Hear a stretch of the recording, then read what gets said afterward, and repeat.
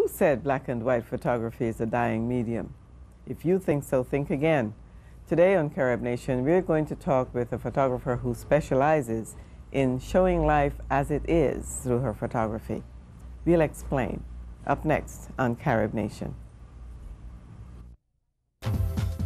When America wants to know what's happening in the Caribbean diaspora, there is one clear choice.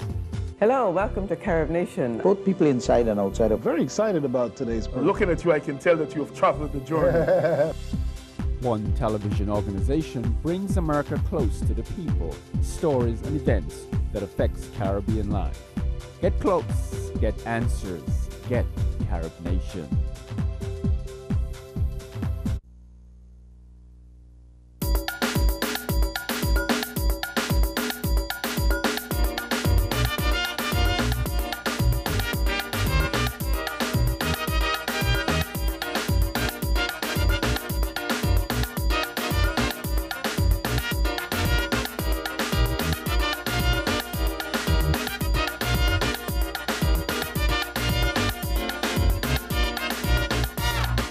Hello, I'm Doris Dean. Welcome to Carib Nation on location here in Kingston, Jamaica, this time at the home and studio of Maria Layocona, a photographer who specializes in black and white photography.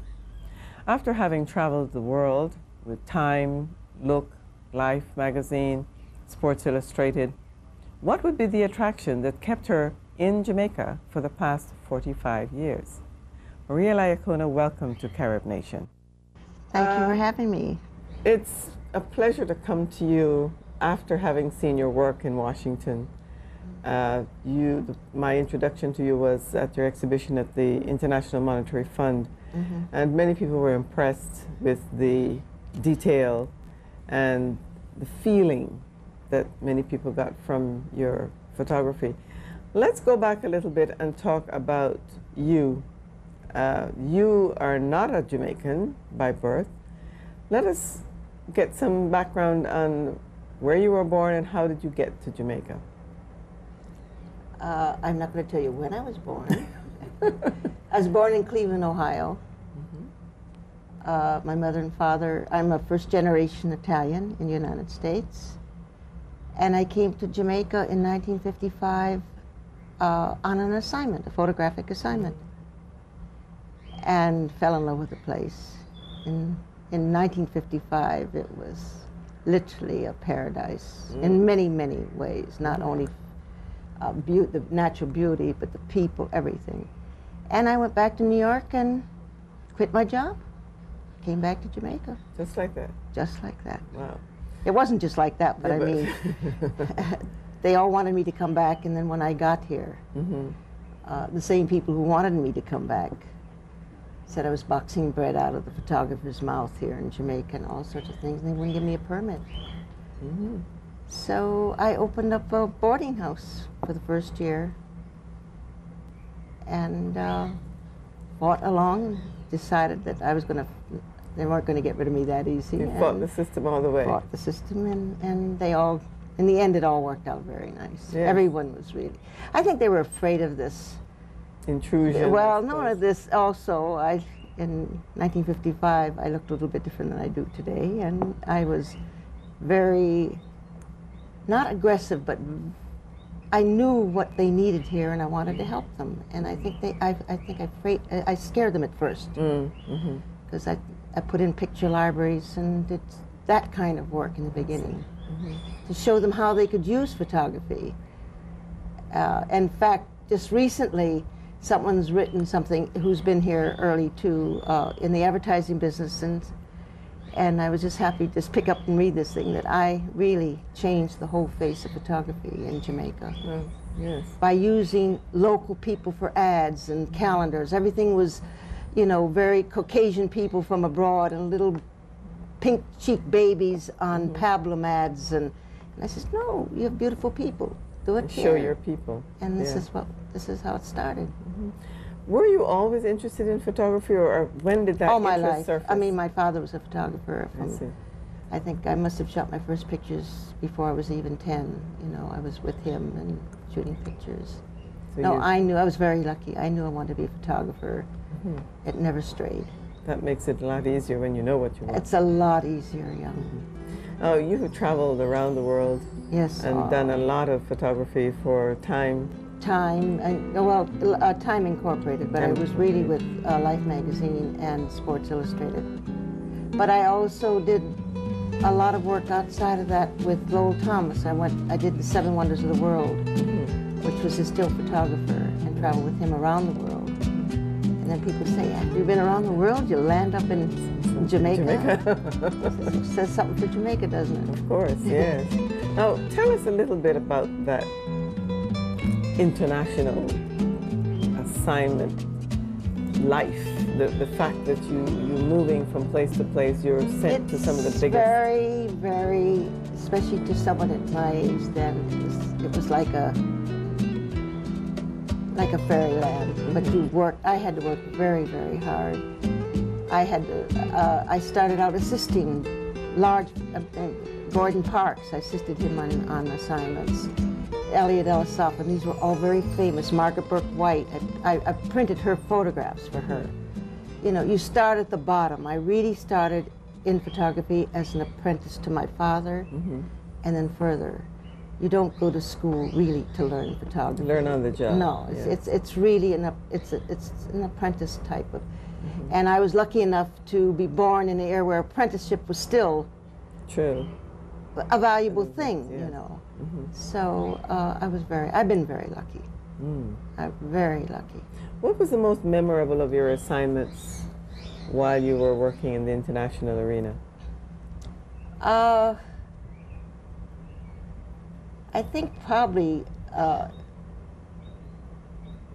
I went to Saudi Arabia with Lowell Thomas, and I was put in the harem. We stayed overnight. There's no hotels in those days, and we were in Dhahran, which is the capital of Saudi Arabia.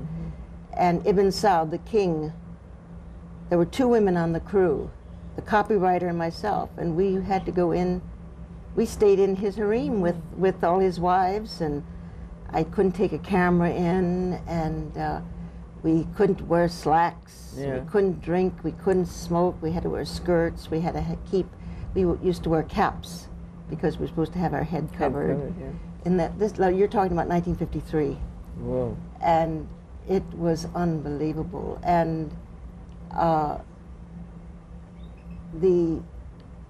one of his wives gave me a watch with the king's name on it, a solid gold watch. And one of the interpreters over there nudged me and said, look, you could take the watch, but the custom here is that you have to give something in return.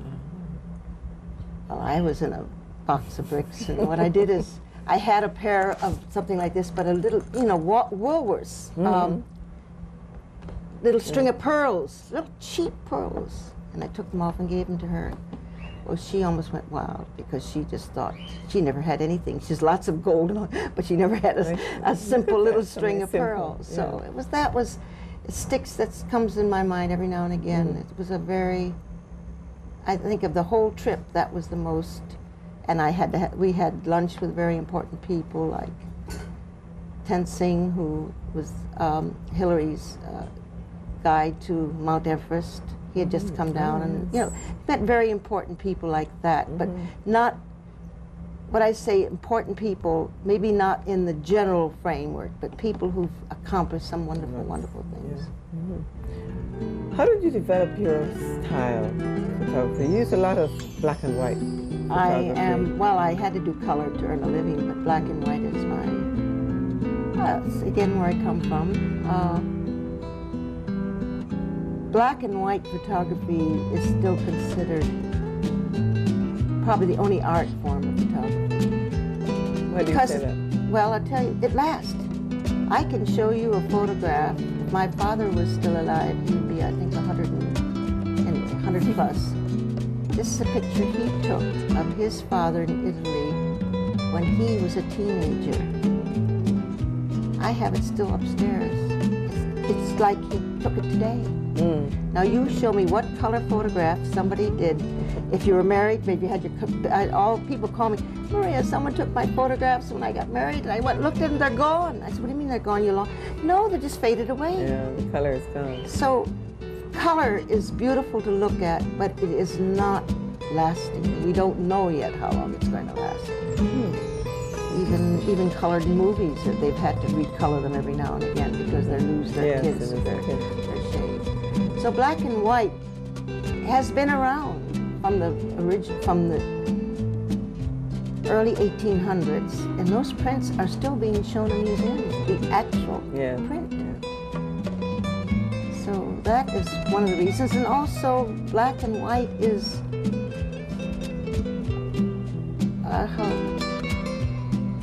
I can do things in black and white that I don't have to worry about what color shirt you're wearing.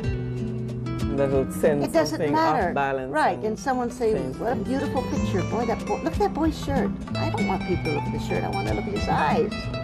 So in black and white, this is why I think the book shows people's actual, what they really look like, the expression. I can get and especially in a multiracial country like Jamaica is, we have people like me, dead white to all shades of grays, and there are really no, what I call, excuse me, there are no black people in Jamaica. They are shades of brown, dark browns, reddy browns. We even call people here red, you know, of all these strange ways. So my black and white photography in shades of gray, really, I think, this is why I think this was successful, because people are not seeing colors as we see them. They're seeing expressions on people's face. Yes. You know, this is why I think. Is photography of people your choice? Do you have a specialty that you think you really excel in? Well, I like people. I mean, that's why I came here, is because of the people. No, I think I prefer to work with people, yes. You know, I prefer to work with them. Because that's what the whole idea of photography was from the very beginning, was to replace the person who couldn't have his painting done. So he had a little photographer take his picture, you know. That's what it was all about. Yes, know, and, telling the story. Telling the story and telling, this is why a lot of the photographs, you see what they wore at that particular time. You see their environment, how they lived. You know, there's an early picture in there of a very, very aristocratic man here, George Seymour Seymour, who was really the founder of the whole Seymour lands here. And he's sitting in a very nice wooden chair, which was the period of that time in the 50s. And you'll see the same chair in Trinidad, you'll see it in Barbados. It was a kind of a tropical, so that shows in the photographs, you know, that type of thing. That's why I like people sort of in their own environment, what they do. Maybe in the picture it shows what they did for a living, what they like. And this is something that, as you said, because it creates the history, it's easy to go back and recreate, restore, if one wants to, but you have something that you can use as a base. When you photograph people, they say that beauty is in the eye of the beholder. When you photograph people, especially in black and white, the eyes or the soul, the windows of the soul, they say, what is it that you see in the camera that gets that message across? Well, I don't see it in the camera. I just use the camera to see what I see. What you see? The camera is just capturing what's in front of it. It's up to me to keep talking. While that camera's there, I'm not looking in the camera at all. Once I set it up, you know, I have a cable release that I'm setting it off with, but I'm talking to them, I'm laughing with them, I'm smiling with them. I even try and get them mad. I do all sorts of things. And you just wait for that. Everyone has a twinkle in their eye. Everyone has that moment where they are beautiful. I don't believe that there are ugly people. People, sometimes we become ugly in how we behave and what we say. But if you look at people and being very you know, with no prejudice. Right. You know, I get excited to see somebody with a very black skin, and it's almost like velvet, you know. And it's just that how I feel about people, I guess. I don't know. When you decided to put together, or put your paintings together. My photographs. Yeah, your photographs, sorry. That's all right. What did you want to say when you started to put them together in a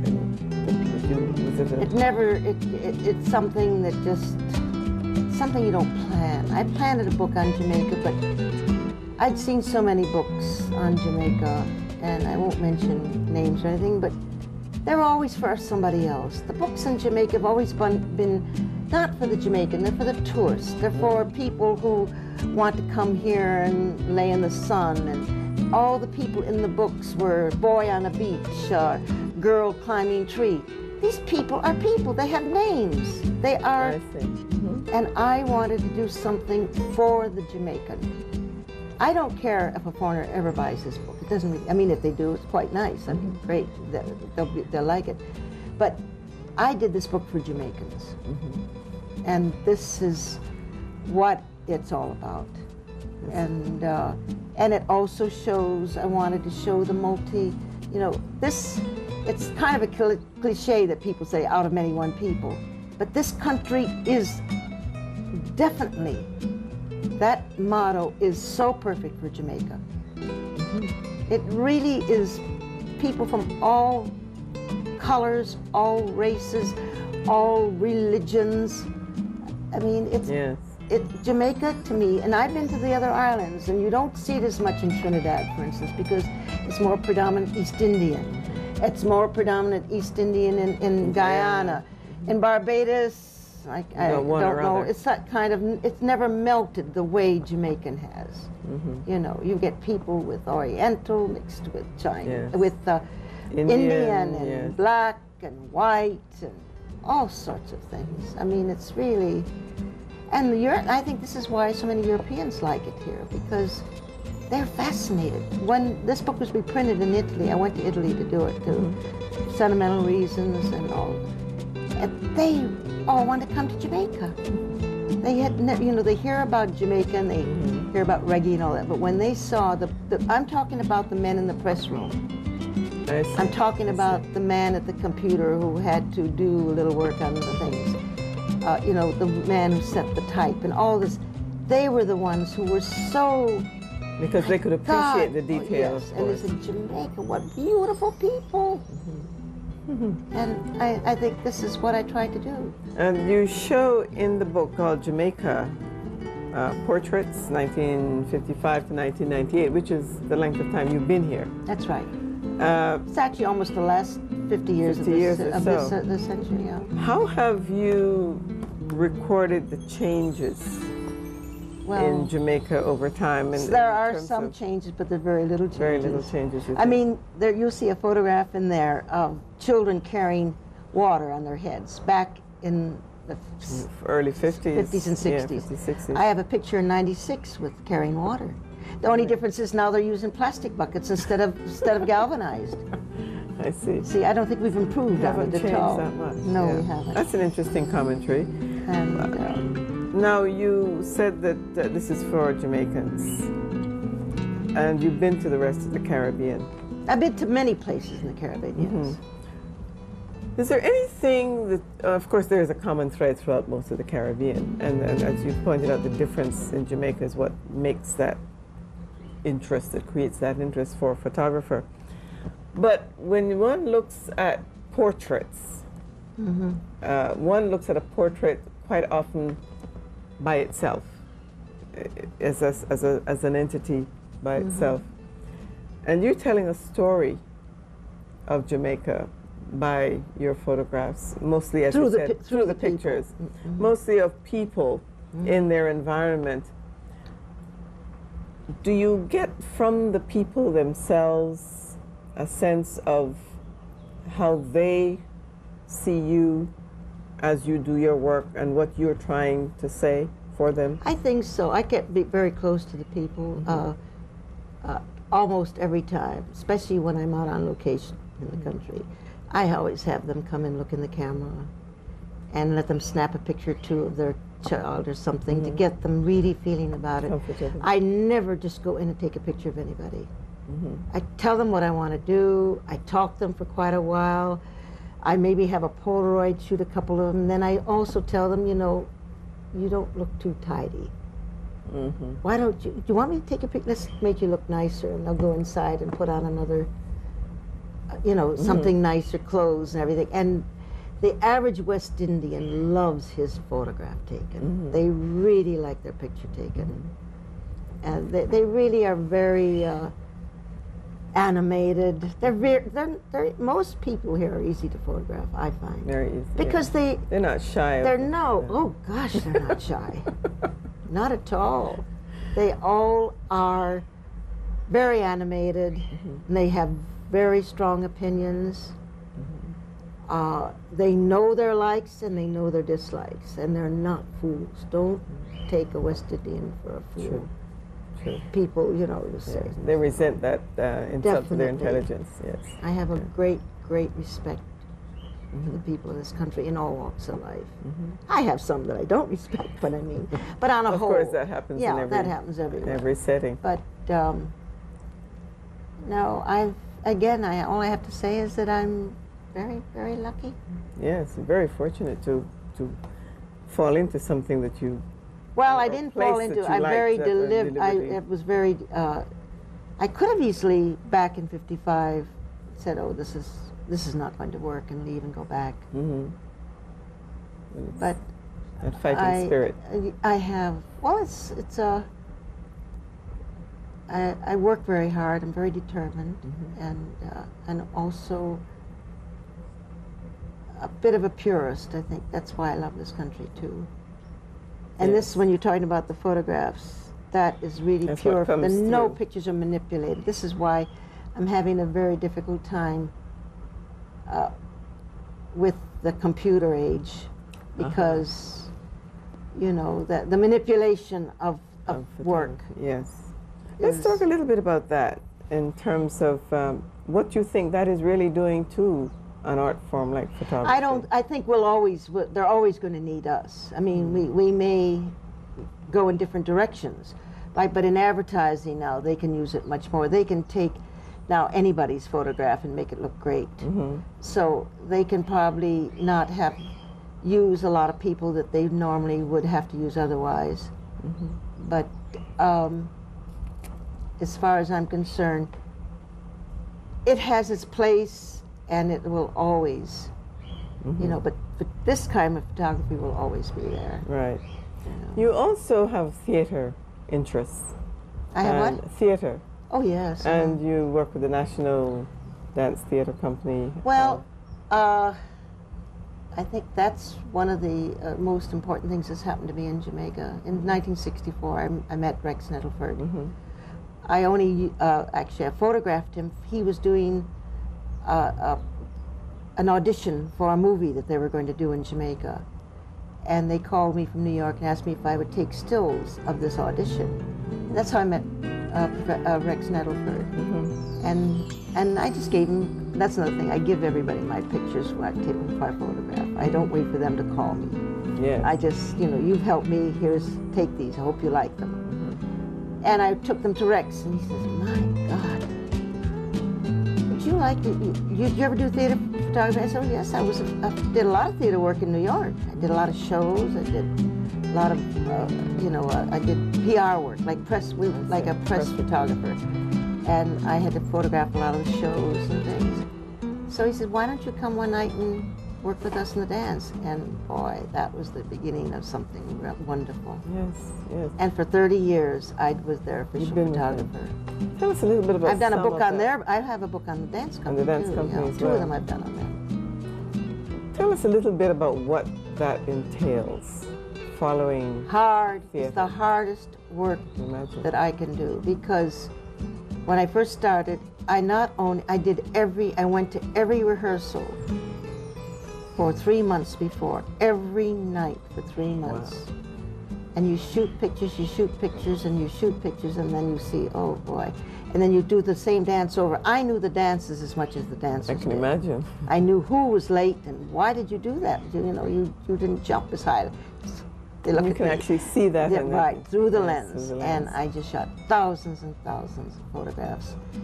And then when they open, they play for 3 weeks, and I photographed them every night again. So each season, I would photograph probably, I don't know, I never even looked it up, but I can imagine at least 20,000 images, Wow. which My goodness. maybe 30 are used. Yeah. See, I learned that. That's what's trained at Life magazine. Doesn't matter. Film is the most that's the least of your. If you're traveling all the way to Afghanistan to photograph something, you don't want to run. You can't come home without the picture because you ran out of film, and that has happened. Wow. So film is not. You know, I just shot film. I was trained that way, so you have a lot of negatives.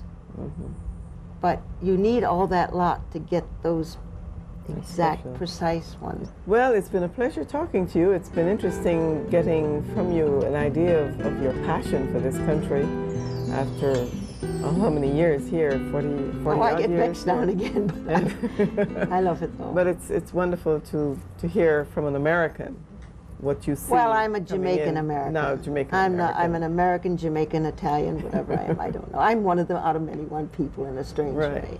Well, it's been a pleasure talking with you. Thank you so much for joining us on And Carib thank you for Nation. coming in my home and doing this.